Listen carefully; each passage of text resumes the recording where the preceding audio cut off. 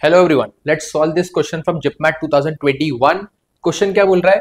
Harish divide to some of money. पहले का ratio दिया है 4:3:2:1। सेकंड का रेशो दिया है 5:6:7:8। जो सेकंड सम है वो पहले के सम से डबल है, बट अनफॉर्चुनेटली सर इनका सम अगर टोटल करूँ तो वो आता है 10 इन रेशो, इनका सम करूँ तो वो आता है 26। ये तो सर दिक्कत है, थोड़ा सॉल्व करने में ट्रबल आएगा। कैसे करें इफेक्टिवली कि सर इस नंबर को हम मान लेते हैं लेट्स से 260। अगर 260 टोटल होता तो पहले को कितना मिलता? That is 5/26, that is 50।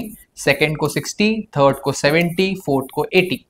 ठीक है, अब अगर इनको 260 मिला है, सेकेंड सम अगर 260 है तो फर्स्ट सम कितना होगा? That is half of this, that is 130। अब 130 का sir 4 out of 10, that is 40%। अब ये ही इम्प्रोवाइज करना है बेटा कि यहाँ पे रेशो क्या है 4, टोटल कितना है 10, 4 + 3 + 2 + 1, तो 40% of 13 is 52। 30% of 13 is 39, 130 sorry, 20% of 130 is 26 and 10% of 130 is 13. तो टोटल करेंगे तो highest is 102 and that is for first person, that person is Naresh, that goes B option. So this is how we can solve the question very effectively. Thank you.